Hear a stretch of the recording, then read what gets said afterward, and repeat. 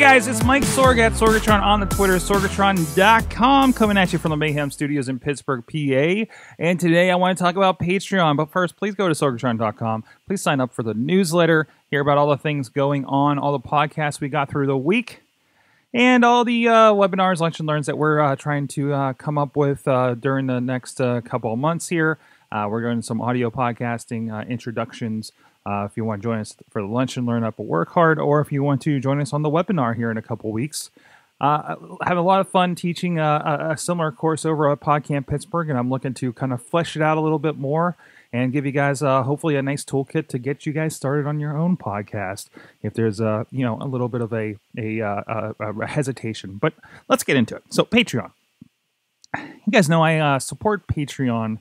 I'm supported by Patreon and my patrons for a couple of shows, modestly at least. We're getting a little bit of traction, and it's pretty cool. We actually have some patrons that join us for a Wrestling Mayhem show, as well as AwesomeCast, which are kind of our flagship shows. And it's a pretty good model. If you're not familiar with it, it's like Kickstarter, but for more than just one go at it, right? Like Kickstarter, you set a goal of we need so much money to make this thing, and we hope you can help us raise it, and we'll give you something for it, right? Patreon is a little more fan funding than it is crowdsourcing, I guess. It's saying, hey, I'm Wrestling Mayhem Show's creating a show a week, right? And we would like you to help and pledge X amount, whatever that may be, that you want to give for each show that we put out. And you kind of put the disclaimer, hey, we're going to put out a show a week, or maybe you can give X a month or something like that. And it seems to work out pretty good for some people, some more than others. The biggest example that I am aware of is the Daily Tech News Show by Tom Merritt. And actually, there's a couple of things that he does that are very well supported by Patreon. But again, he's somebody that, if you're not familiar, Tom Merritt has been a radio and podcast guy, host, producer, whatever the case may be, for well over 10 years, at least on the podcast side that I'm aware of. And of course, a lot longer, I think, being involved with radio, if I recall. So he has a bit of a fan base, as he used to do Buzz Out Loud, the Tech News Today with Twit. Buzz Out Loud, of course, was CNET at the time, which would be the biggest of the endeavors, probably.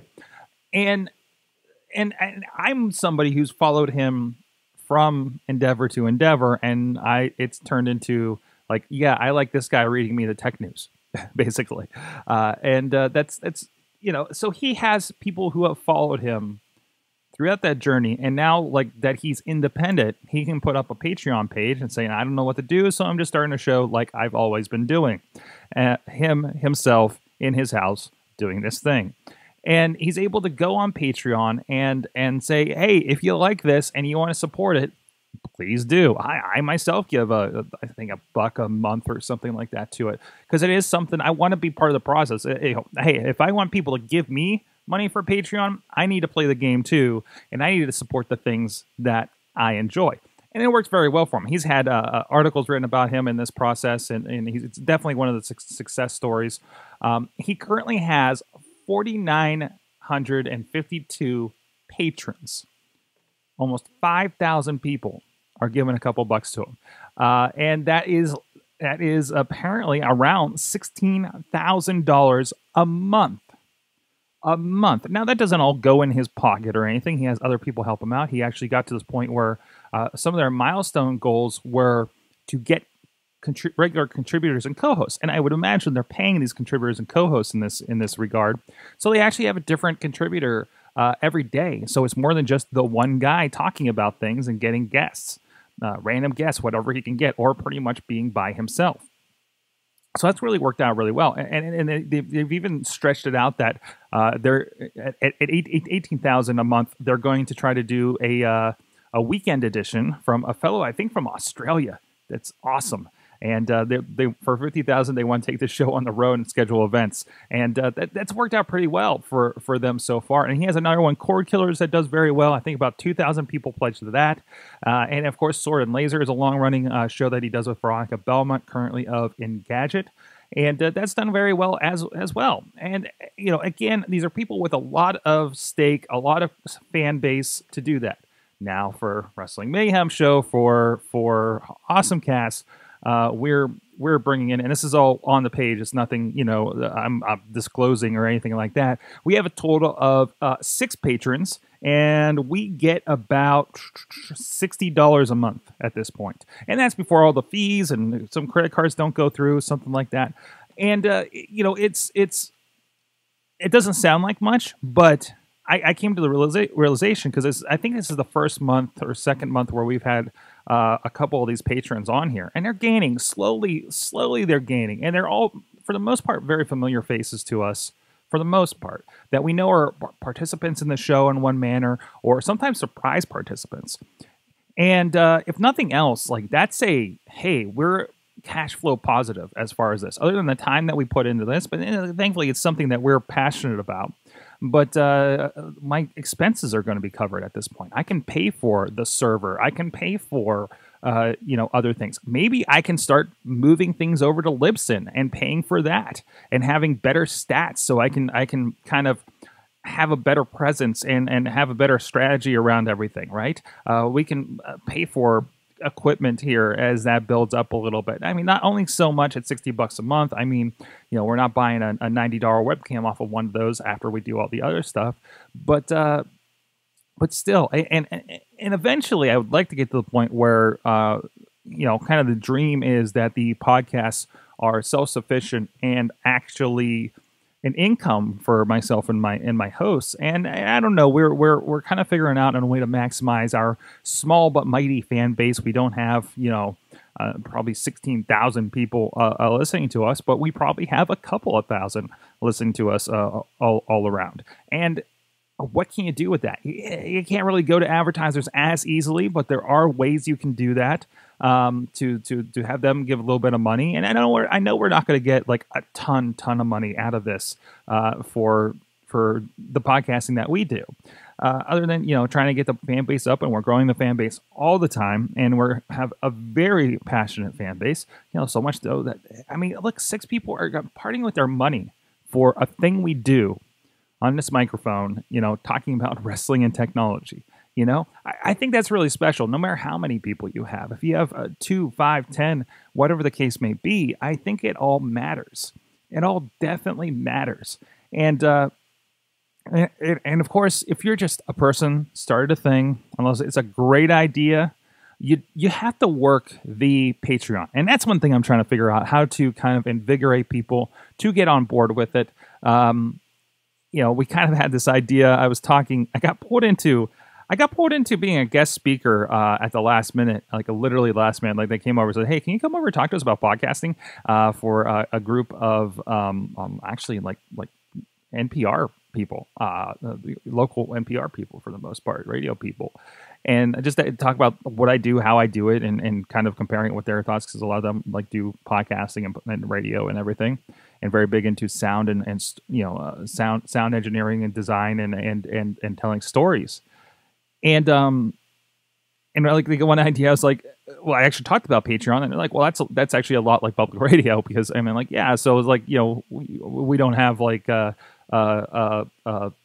pledge drives or anything like that, like PBS does, But then I started thinking, maybe we should, maybe there is a little something we can do. But I don't know. I think for the most part, there's putting that little bit at the beginning of the shows, like we do, like Daily Tech News Show does, and say, "Hey, man, don't you want to support the show? Are you digging it? You can give us money. That's cool. It's also cool if you don't. Just please tell somebody about us. And that's also really important too, that they're sharing what you're doing, and that's really important when they love what you're doing so much that they are sharing with other people and helping that community grow a little bit, right? So, which it does kind of go like I want to do a fun video now where it is like myself and one of my co-hosts. We would green screen something, and we're in a call center and do a little bit of a fan pledge drive for our Patreons or something like that. But you also have to be, like I said, you need to work it into your social media. You need to work it into your community. You need to talk about it. You need to push it. You need to sell it. Beyond, hey, we're doing the show. Can't you help us here? And do it in inventive ways, and try to figure out levels that get people interested in giving you money above and beyond just, hey, we love your thing. Hey, we love your thing could be like, hey, I'll toss you a penny, whatever. Or, hey, I'll toss you a buck, okay. But, for us, like, I've kind of worked this into this interesting de facto advertising system. Nobody's really bid on it yet, but I'm putting it out there just to kind of see what happens as an experiment. So for us, like, for a higher amount, hey, we'll do an ad for you and start working with you for this. But I've also been doing something where, and I got this idea completely from, I can't remember what other show I was listening to. It was probably Cord Killers or something, where $5 per episode, if you do that for like 4 weeks, we're going to send you business cards. You're an executive producer, and we're going to send you that. And also an idea I got from No Agenda. If you're very interested in how crowdfunding works and how other people are doing it, look for Ace Detect on Patreon. Look for Cord Killers on Patreon. Sword and Laser on Patreon. This is all basically a Tom Merritt kind of trio of shows. But also take a look at No Agenda. I believe they're at noagendashow.com.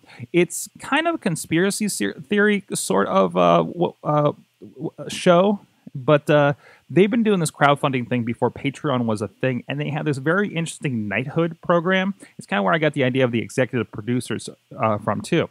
So there's like this knighthood thing. We'll give you this label when you've given so much to the show. And then there's a knighthood layaway plan that's very interesting as well. So go check that out, No Agenda Show. So let me know what you think. Patreon, do you think you can work it into your thing? Do you need help figuring out how Patreon would work for the thing you're creating? Let me know at Sorgatron on the Twitter. Follow everything at sorgatron.com. I have my blog up there and in the newsletter on Friday, if I don't forget again. It was a busy day last Friday. And if you'd seen the pictures, we talked to a very fun Pittsburgh legend actually here, and hope to have together in a documentary in the next year or so. But thank you for everybody supporting everything. Thank you to my patrons, the Matt and Jen Carlin's I forget what they call it, the support fund or something like that, that's helping us out. But thanks everybody, and see you guys next time. This show is a member of the Sorgatron Media Podcast Network. Find out more at sorgatronmedia.com.